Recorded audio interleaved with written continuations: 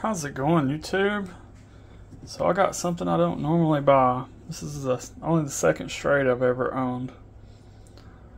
Well, I got the package in here. I'll show you what it comes in. Zoom out. It's a blister pack. Everybody's favorite. Not really. This is the first clue that makes it look cheap. It's only the second knife I've ever got in a blister pack. Alright. You got black aluminum scales, and they got their S logo all over it.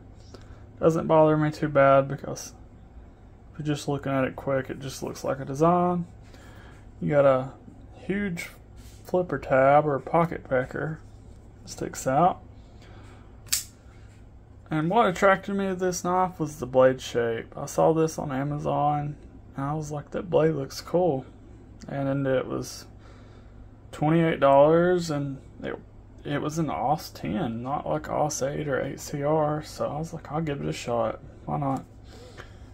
It has a cool looking blade, but still, after everything, there's potential there. It still needs a lot of work to be a good knife. But let's go over it. I'll talk about why it's not a good knife at the end. Got a 3.5 inch AUS 10 blade. I'm gonna zoom back in. It's a satin finish. Already got some scratches on it.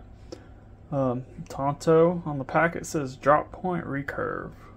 It also says hollow grind, but I checked. This is a flat grind, so they lied about that. Blade stock on this guy is 3mm or 0.120. And if you're seeing that, thinking that looks aggressive, then you're thinking right. It's very aggressive. You got, so, gotta go in the story. I got this and it was not sharp at all, like it wouldn't cut hot butter. So I decided to put my normal 15-degree edge, at least on the bottom part, and I put like a 20 up here. The problem was it had a at least 35-degree angle on the edge, so it took forever and ever to do it. And halfway through, I realized there was no sharpening tool, so I had to get out the Dremel tool and grind a bunch of the blade off, just so I could sharpen the whole edge. It was rough, but I ended up getting it pretty darn sharp, even though I'm still not happy with the way it looks. It's super sharp now, even though it is 30 to 35 thousandths behind the edge now. It's just crazy thick. Close it up so I don't cut myself. And ignore my hand, in case you've seen it. It wasn't from a knife, it was from a cat telling me it doesn't want to live here no more. 0.57 inch handle, 4.5 inch from top to bottom, and the width in your pocket, 1.33 inches.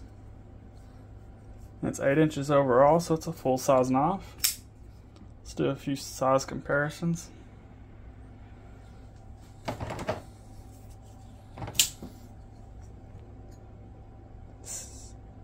Sencut Sashi. CJRB logo. It's hard to tell because the pocket clip's making it stick up, but it is about the same length as both of these.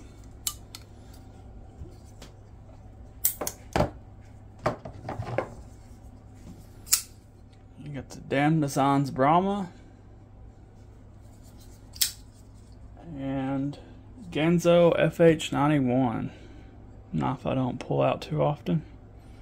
It's about the same size as both of those.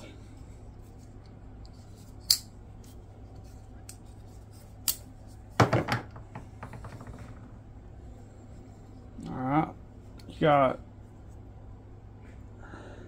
decent access to the lock bar. I don't know why it's not catching this. Even with it blurry, it looks like teeth. Can you see that? And it feels like teeth when you're grabbing onto it.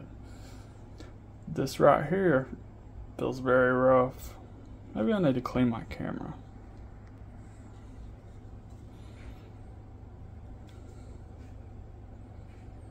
The camera just doesn't like this knife. I have no idea what's going on.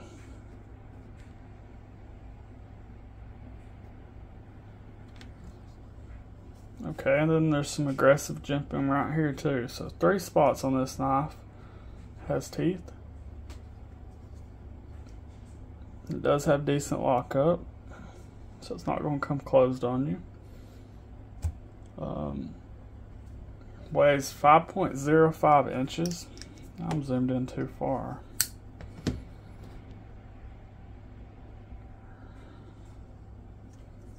Let's look at this pocket clip. Yes, it's tip down carry only, non-reversible. About the ugliest pocket clip you could ever ask for. But you don't feel it in the hand really. I guess that's a positive. Hardware's T6s, and it's a double-sided pivot. But you gotta take the pocket clip off to get to the other screw, which makes it more fun. Let's see, what else we got here? It's on bearings, and as this pack says, Ultra Glide bearings. I don't know what makes them more special than the rest. I've had it apart. I do believe they are ceramic. This is from the Delta series, if that's important. Let's go over all the dislikes together now. Because I do like the blade shape, and this knife had potential.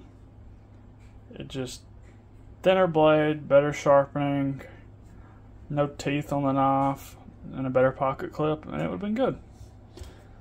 For the jimping in all 3 areas is unnecessary. The thick bevel in the grind is unnecessary. And the clip, just on repeat, I guess. Does have good action, and they could have made the flipper tab a bit smaller. It's a little bit unnecessary. So yeah, that's all I got for this Schrade. I didn't even say the name of it. The Schrade Scramble.